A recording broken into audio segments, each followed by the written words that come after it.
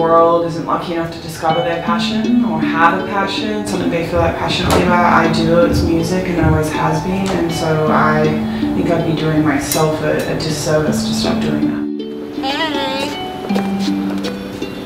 Hello! How are you? I'm good, how are you? Look at your pink hair. But I just needed some time off to really regroup and make sure that I could come back and, you know, represent myself in the way that I wanted to.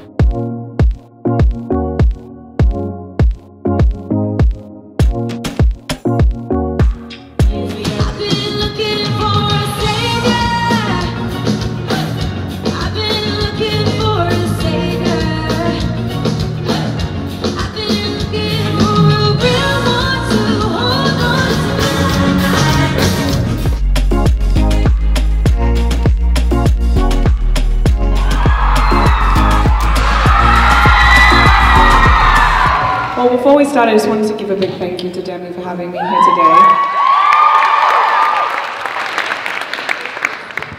Demi and I met. We have a really funny origin story that I want to tell everybody before we start really talking about the serious things.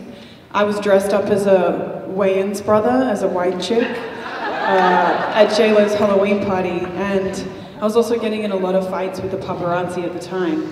And she came up to me dressed as Lucille Ball, and she said, "I hope you don't take this the wrong way, but do you shop at the Ralph's on Ventura in Tampa? And I saw you getting in a fight with a shopping trolley. You were chasing a man with a camera telling him to go fuck himself." And I was like, "Yeah, I do." And she's like, "I think I'm your neighbor." And then we went and we made gingerbread houses. We bought gingerbread houses from Michael's, and we made gingerbread houses.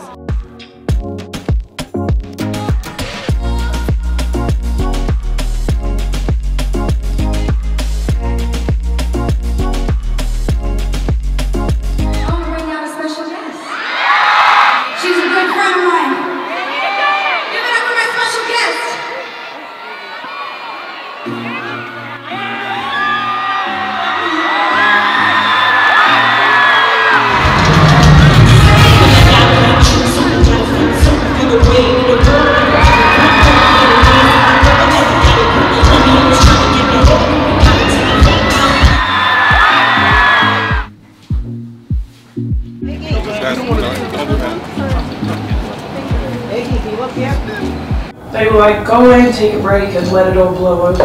And I don't think life works that way. It doesn't blow over. You have to go out there and fix it.